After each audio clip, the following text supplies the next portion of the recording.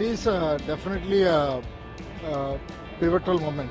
It's a very important day. It is very important for India to become a semiconductor nation.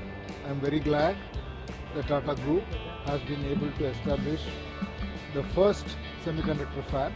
Assam will see a lot of prosperity and a lot of jobs, and it will change the face of that part of the world with this specific investment.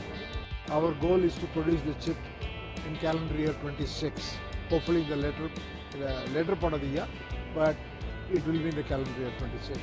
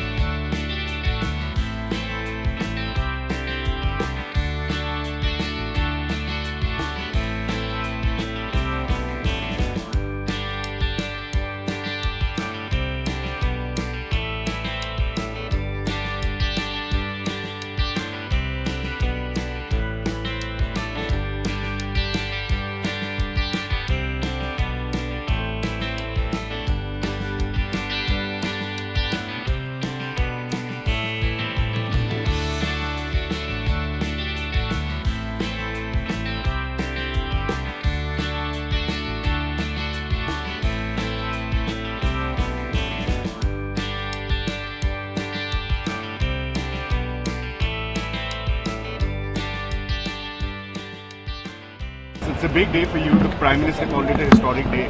Your takeaways from today, the foundation laying, and when can we expect the plants to become operational?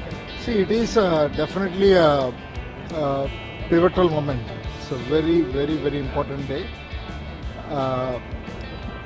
Semiconductor is fundamentally required for anything digital. So, for all the reasons that I spoke in my speech, it is very important for India to become a semiconductor nation.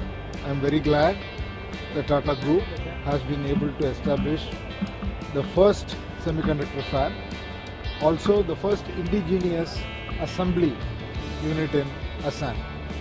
Assam will see a lot of prosperity and a lot of jobs, and it will change the face of that part of the world with this specific investment.